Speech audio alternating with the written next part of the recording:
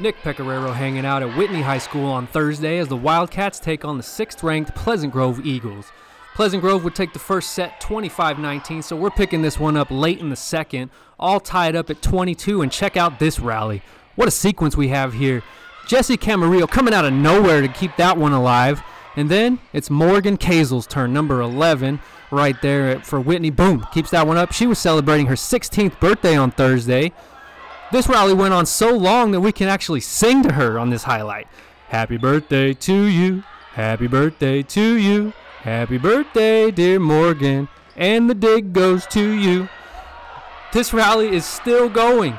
Finally, Whitney decides to end this thing as KAZEL gets it to CATELYN COCHRAN, who finds Addie Hamilton for the kill, and everyone is fired up.